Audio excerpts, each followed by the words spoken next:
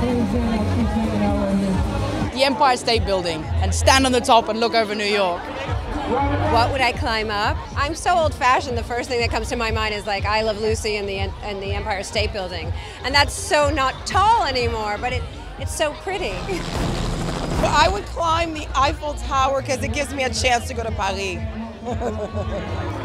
My girlfriend's house. She lives at the top of a building, so I imagine that'd be super romantic.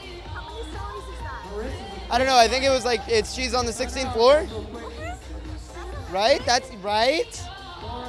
Also, it'd freak people out. They're like, someone's committing suicide, oh no. I got this, I'm Spider-Man. But I'm not Spider-Man, and the other one. I'm gonna die. Oh my God, what would I climb up? I don't think I would climb up anything. I'd be too scared of heights. I didn't think I was afraid of heights actually until I was in this movie doing a stunt where I had to fall like, I don't know how many feet, 50 feet, and then I realized I was terrified. So, yeah, it was a lot. It was really scary. Yeah, so now I have a newfound fear of heights because of Spider-Man. I would have climbed up over this building here to avoid the traffic today. So I would have come over the top of the Chinese theater. Oh, I'd climb up to the top of one of these buildings right now and look down on all of this because I can't quite believe it here on the ground floor.